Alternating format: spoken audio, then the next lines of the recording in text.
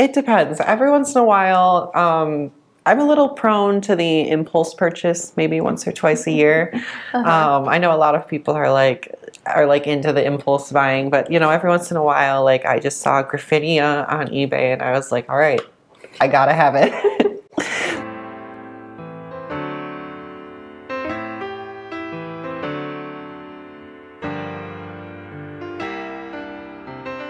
What's up, nature lovers? Welcome to my channel. If you're new here, my name is Kayla and I'm working to connect houseplant lovers to the nature that we try to surround ourselves with in our homes through caring for houseplants, learning and exploring about native plants, and appreciating medicinal plants.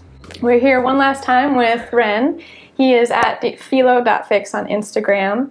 And on this last part, we're going to be talking about his propagation setup, and I'm going to have a little bit of a conversation at the end. So let's get to it.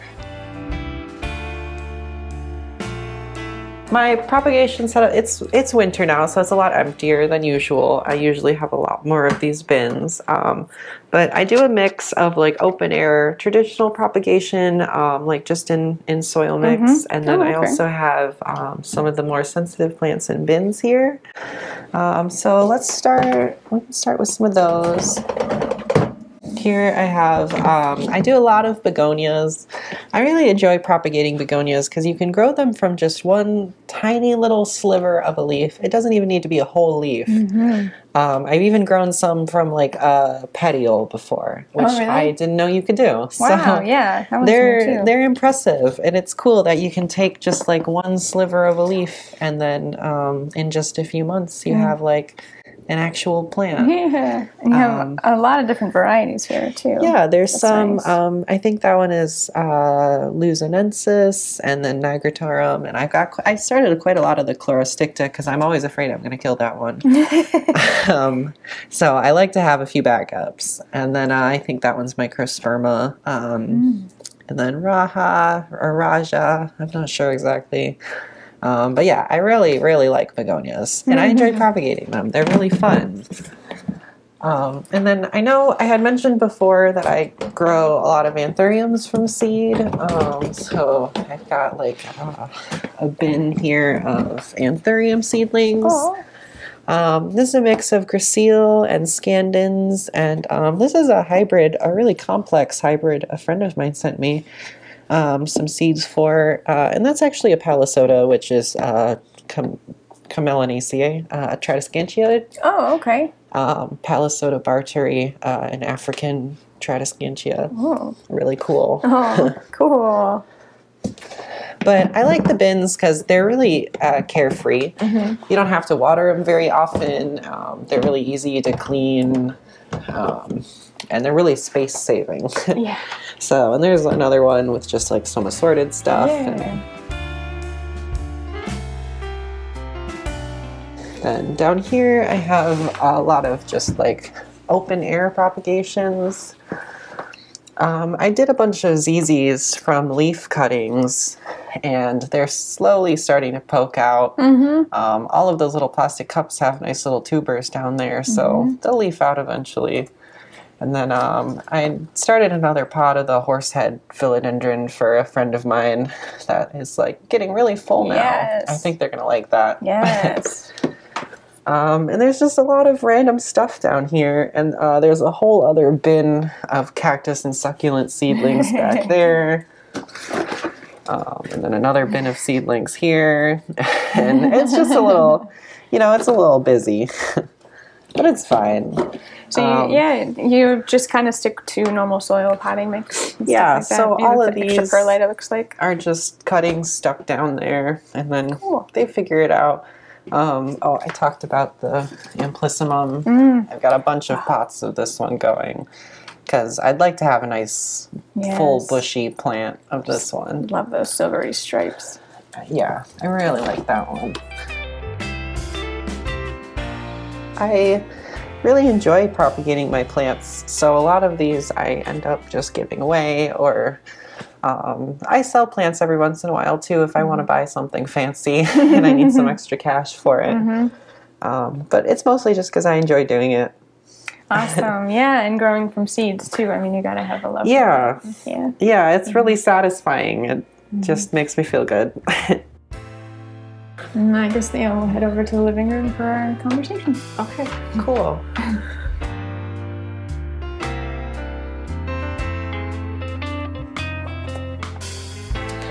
So, some pests. What are some pests that you're kind of dealt with, and how do you deal with them emotionally? A lot of people in the community seem to really struggle with it, especially newer, collectors. And yeah, how do you kind of tackle that? So I've had a few pest outbreaks before. Last year, well, I think it was 2 years ago now, I dealt with thrips really bad. And I mean, that's just really, it's hard. Thrips are mean. Most of the pests are relatively easy to get rid of. Like, I get spider mites a lot of the times in the fall, especially on the big leafy thin plants. And they're pretty easy. You just keep them washed, keep them hydrated, and they kind of just go away because they don't really like a healthy plant. But thrips are something else. They will just eat everything.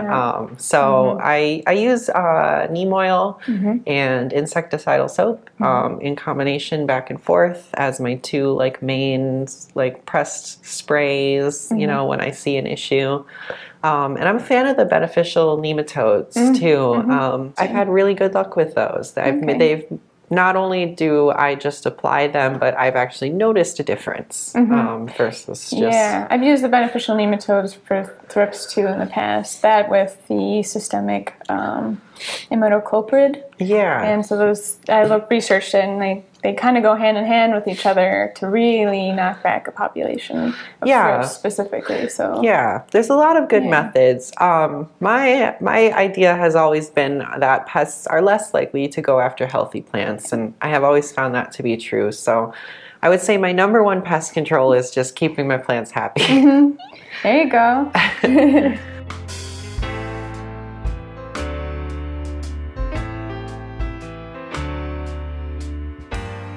What are some other challenges you've dealt with? I know you recently moved to this apartment. Yeah, so I moved here about 6-7 months ago now, and then I moved 2 years before that, and then I moved a year before that, and I've moved a lot. Yeah. So my plants have been through a lot of moves, and I've lost quite a few plants through moving. So that's always been a challenge, but I've gotten a lot better at it through practice. The last time I moved, I actually boxed all my plants up as if I was going to mail them. Oh, okay. So they were... Some packing stuff. And, that's been the biggest detriment to my collection has been my moves, for sure. Yeah, and a lot goes on with moves. We recently moved as well, and the challenges of just keeping up with everything. Plus moving and getting your house in order too. It's a lot. I've had some good experiences with moving though. I lived in a house where I couldn't grow a begonia for the life of me. And this apartment seems to be a begonia apartment. They're all thriving. Cool. So it's crazy what differences you can have in just a slightly different environment.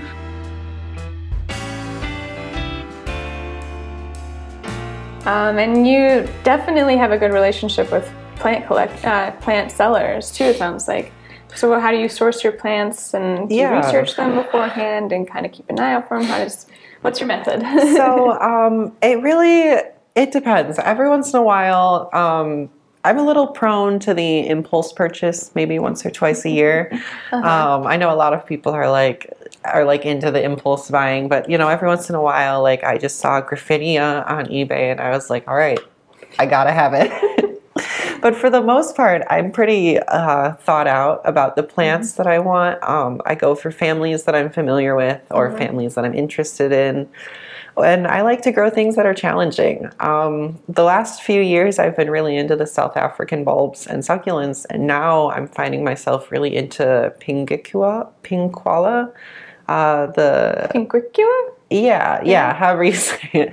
And Ultricularia, which are for the most part, they're submersed and aquatic carnivores, which is just a totally opposite range. But I like to grow a lot of interesting and unique things because I feel like it makes me better at growing plants overall. So I like the challenge. So it's okay to kind of have the range of different environments to kind of build for your plants? I mean, you'll never know if you don't try. So even things that are traditionally considered not houseplants or really difficult, I still love to give them a try, because sometimes things just really thrive and you just wouldn't have expected it. Yeah, speaking of, what are some plants that you've tried and maybe haven't quite? All of Crassulaceae. Yeah. With the, I mentioned before, I like Kalanchoes, but I really have struggled with Crassula in the past and have just decided that it's not the family for me. That's cool though. Yeah. And that's just kind of how it goes. And there are some other families and genera that I've grown before that haven't done particularly well. Yeah, you gotta kind of learn what you can handle with your lifestyle and everything. Yeah, exactly. And some things just aren't for it. You've mentioned a lot of having grown plants that are related to native plants. How does your love work into native plants? So, like we have nettles, which are the Urticaceae. So I'm like, okay, I like the nettles. I like the Urticaceae. What Urticaceae grow in Ecuador? I like to just kind of go from our families and then see where they go. So I just like to... Yeah, and you get to really learn about the geography of how these families might have been moved around the planet, Yeah, and it's really cool. I'm so interested in the overlap of families between because we're so temperate and so cold here, but a lot of the families that we have here are really prominent in South America, where it's very warm and sunny, especially in the central South American area. And do you plan on having a native plant garden? Yeah, I used to have a really nice one. I had a house a while back, but I would like to have another native garden again at some point. I really appreciate our native plants and what they do for the environment, and I'm always a big advocate for planting natives. And to see the life on it. We had boneset this past summer and swamp milkweed in our containers. And it was interesting because pretty much the only diversity we had were houseflies. It was so strange that's pretty much all I saw. I did see one monarch come and lay eggs on the milkweed, but I don't think we ever got any caterpillars from it. But yeah, so it was just interesting living where we live now in Dearborn. That was all we got really was houseflies. Yeah, I think we need to build that up a bit so we get some more diverse insects too. Yeah, and as you do it, each year, those insects come back and the population gets bigger and better. I remember my mom's garden when she started it out when I was before I was born, but when I was a kid, it was still just starting versus when she passed years later, the difference was staggering. The plants were huge, the pollinators were plentiful, and it really is something that comes with time. And then lastly, you have such a beautiful Instagram. Oh, thanks. And so I was just wondering kind of how your process is, and do you do research in order to go through the information? Because you do give good facts and stuff like that. I try to post things, that made me interested in the plant, or just whatever my thoughts are on the plant. Usually, a lot of people ask how I decide which plants to post, and it's usually just whatever I find myself looking at the most recently. And my Instagram started as just a photo diary so that I could see the growth. But I'm actually having a lot of fun. I love to I like giving little information snippets and just sharing my experience with the plants, because especially I found a lot of the plants that I end up posting on Instagram just either they don't have pictures on Instagram at all, or they don't have pictures online at all. It's really hard to find high quality pictures of the flowers or of the back sides of the leaves and just stuff that I would have been interested in when I was looking into the plant. Yeah. So sometimes I try to take really detailed pictures too, just to put that picture out there into the internet. But yeah, it's just all just phone pictures. Cool. And I do it in front of my succulent shelf over there because it gets the best light. Well, thank you very much, Ren. And again, you can find them on Instagram at Philo.fix. And yeah, this was really fun. Thanks. Yeah, thank you so much for letting us come over twice. Yeah, no worries. The plants are a little bigger this time too, so I'm not mad. Oh, great. Thank you. Yeah. And thanks for watching.